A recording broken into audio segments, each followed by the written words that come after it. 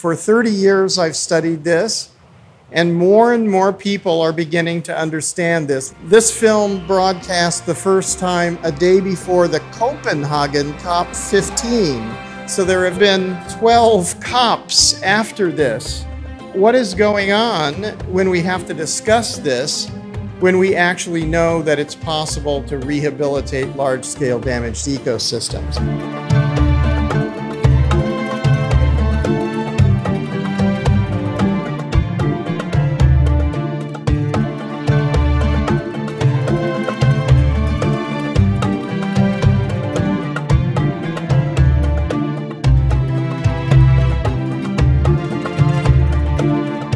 Hello and welcome to Facing Future Television. My name is D.Liu. We're very happy to have you here. This is myself. This is Siham Said from the Habiba Community. She will be giving you a discussion about her life and the community. This is Maximilian Abouleish-Boes, who is the Sustainable Development Lead for the SEKEM community. And he will be telling you about his work and perhaps the economy of love. And this is Naglaa Ahmed, who is the Egyptian Biodynamic Association manager.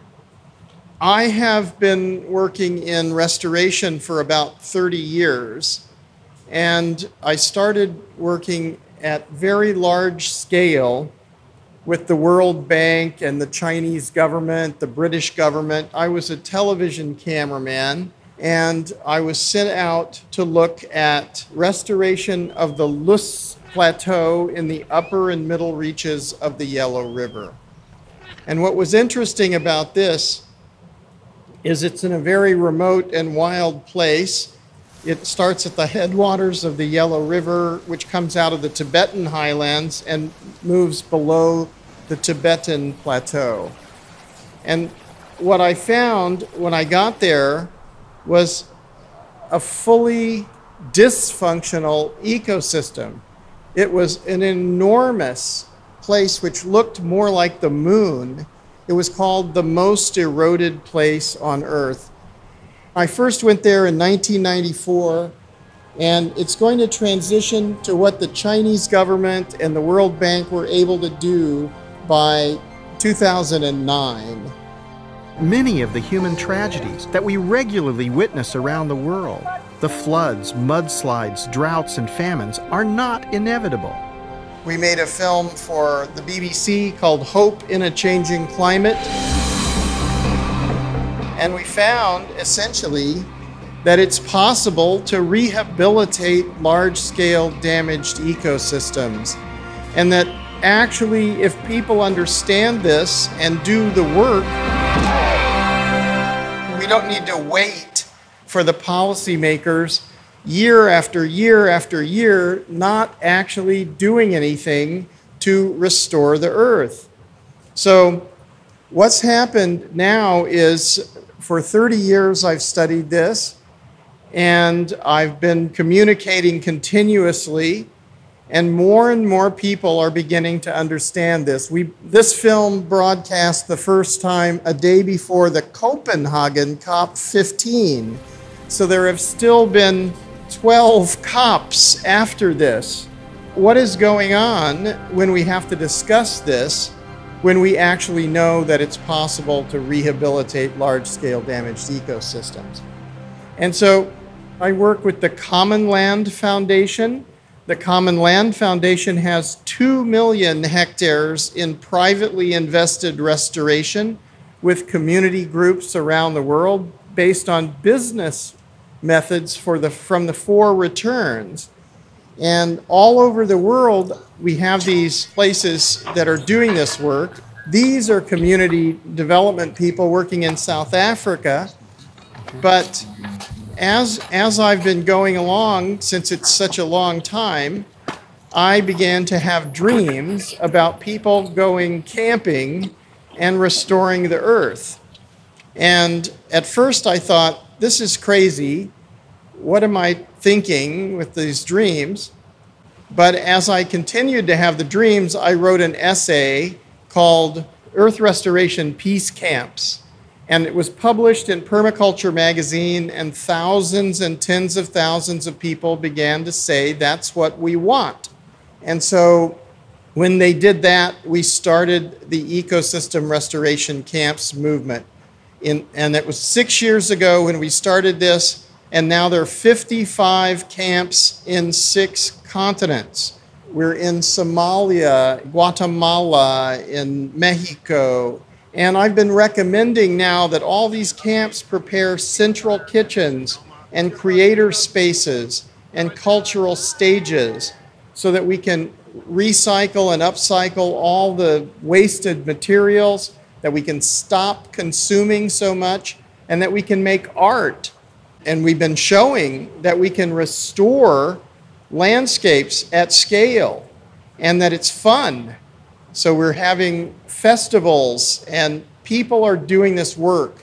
So if you've come to the COP or if you're looking at this television broadcast somewhere and you're not very happy with the way things are going, go out and work for restoration because it's a lot more satisfying. These are our websites, and if you want to see my academic work, you can find films and papers at my academia page. So now we're going to ask Siham to come up. You're going to tell them about your life and your work in the South Sinai, please. Okay, thank you. Hello, it's nice to be here. My name is Siham. I am Siham Said Salim from Nuwaiba, South Sinai. I am from the Bedouin community here.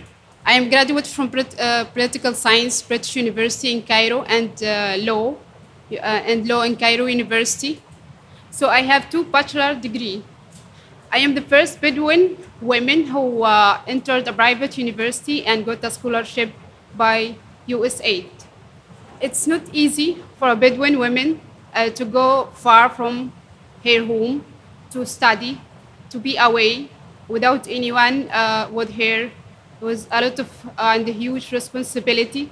So I will take this moment to really thank my father to give me this responsibility, to give me this confidence to go and study there and to continue my education process. For education, I always believe in education. I always believe it's a way of changing. It's a way of changing everything. It's a way of changing what we have today from climate change and what we have from crises that we have been faced and to mitigate climate change. So I would take this moment to thank Mr. Maximilian Said and his Habiba Community model for greening the desert, for preserving water security. And I will say something that's from Quran, وَجَعَلْنَا مِنَ الْمَاءِ كُلَّ شَيْءٍ حَيٍّ, that we make from water everything is living. So we have to conserve our environment, we have to conserve our water, especially we have here in Sinai, like we are in the desert. So we have to do something for our environment. I want to take also this moment to say to the world a message from a Bedouin woman that want to say the world, live the life simply, live it easy, don't use extra resources, just adjust your life with what you have from resources that is need, and don't hurt the environment. So live it easy, live it simply without using extra resources. Thank you.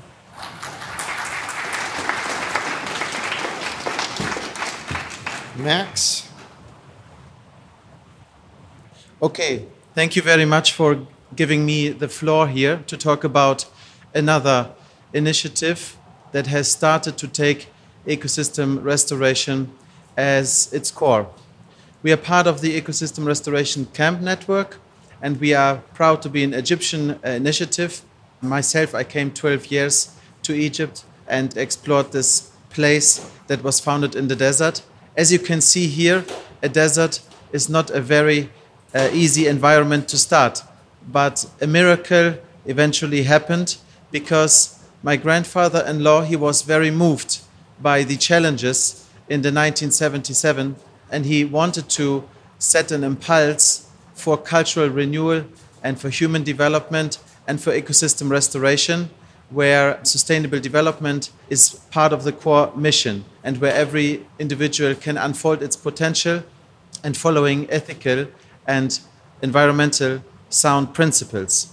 So thanks to this visionary who had this dear to his heart and people who joined this mission impossible, we are seeing something that is growing today, and we will hear more about that later from Naglaa, how this is growing. When you see these pictures, you can understand what happens after 45 years when you reclaim a desert and when you build a community around it. It is not really an easy mission when you think about the 1970s, when Ibrahim said he wanted to green the desert based on biodynamic principles.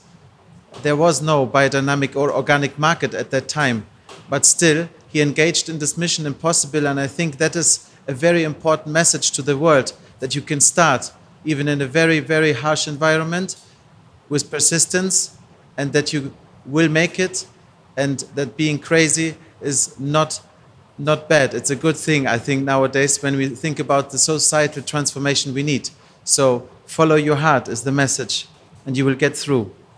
But when he left us in 2017 as a community, we asked ourselves, what can we do? Where does the journey go in the next 40 years? And what we came up with is a set of vision goals that are dear to our heart, that are in 4 dimensions of life, reflecting our holistic approach, and where we kind of envision the future, how it can be in 40 years. But we engage in research in all of these fields and try to come up with a prototype where people can see that it works. And if the prototype is successful, we can engage in upscaling and mainstreaming. I want to show you this as an example for one of the prototypes of one of the SEKEM vision goals that is very dear to our heart, namely the one about organic, sustainable, or biodynamic, however you want to call it, agriculture. So we, of course, already have developed an agricultural model for the future, but we want all Egypt by 2057 to follow a sustainable, regenerative agricultural model. That's our vision. And we have done a lot of research why organic agriculture addresses so many societal issues simultaneously, especially when you look from it from a true cost perspective.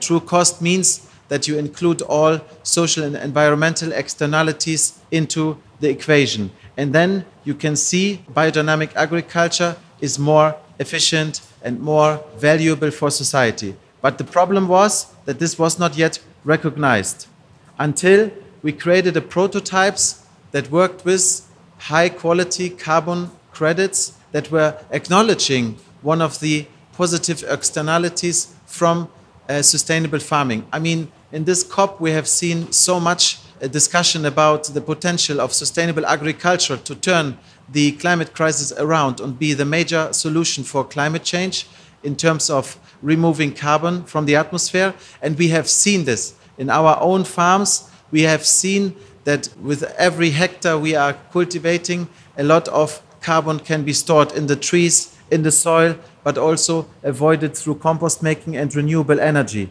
And this is the prototype we wanted to show to everyone, especially our farmers. And when it comes to our farmers, the potential for upscaling is great. We are working with 2,000 farmers in all over Egypt. Naglaa will elaborate on that. But the key important message here is that every farmer with around 2 hectares in average can sequester 44 tons of carbon instead of emitting. And that's a huge game changer.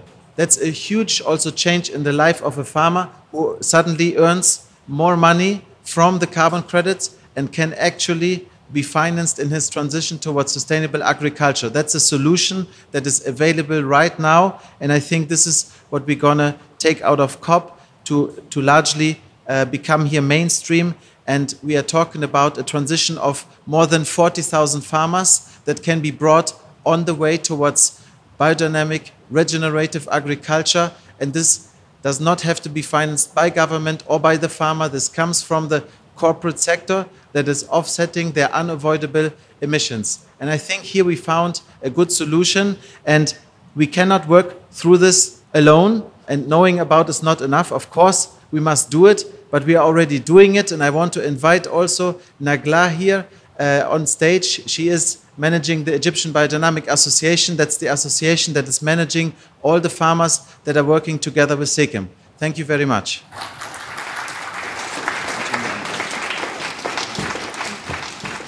Hello, everyone. This is a great opportunity. It comes not only every year. My name is Naglaa Ahmed. I'm working the manager of the Egyptian Biodynamic Association, and it concerns with the farmers who are not able to transit from conventional farming to organic. The Egyptian Biodynamic Association was established in 1992 to work with very few farmers who believed in the vision of the transition, but not all over Egypt and not all over the farmer was having this intention. Therefore, we worked hard on the prototype with those people just to consider them as leaders and multipliers to disseminate the organic agricultural practices. Since 5 years, we worked on new initiatives like disseminating the organic agriculture and upscale it to reach 500 farmers and starting working with the economy of love standard, addressing the holistic approach of sustainable development. And while we're working on this aspect, we already tackling the ecosystem, regenerative agriculture, and addressing the climate change.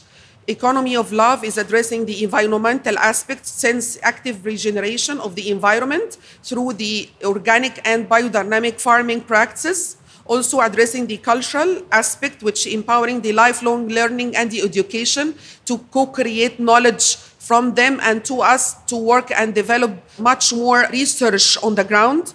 The economical aspect, which is have the fair creation on distribution of the value to all the stakeholders, transparent of the product from where, who produce it and to where, and also the societal through working with the people to unfold their potential. From prototyping, Economy of Love is presenting some dimensions like certification standards and how it would help the farmers to get certified afterwards, education during the learning and the awareness and sessions of what is the organic agriculture and how it would be disseminated, and as a holistic economical approach. Also introducing the carbon credit initiative, which incentivizes the farmer just to produce the organic product to be sold like the conventional one in the market, not only for export. This to secure selling all over the products here in Egypt and get this incentive through different application and practices of organic agriculture, like planting trees, working on renewable energy, the soil content of carbon, and forming compost to sequester the carbon. Therefore, we started as Egyptian Biodynamic Association and SEKEM to work with the Cairo Exchange to announce the voluntary market of the carbon credit initiative. Then we are working on the upscaling. We started, as I mentioned, with 2,000 farmers since 2 years. Now we are addressing by 2023, 40,000 farmers. And for the all info, we have 7 million farmers in Egypt. Each farmer, if he has 1 fiddan, he emits 5 tons of carbon each year. But he, if producing through the organic agriculture practices and working on the carbon credit, he will sequester 25 tons per year. This means that he is not working positive to the climate change, but negative, and has a great impact through producing organic agricultural products and get profit more than producing conventional products. And proudly and finally to say, I'm so proud to reflect my passion and my love to working with the Egyptian farmers to support them, as from the concept each day is a school day, and I'm learning from all the people each day. Thank you.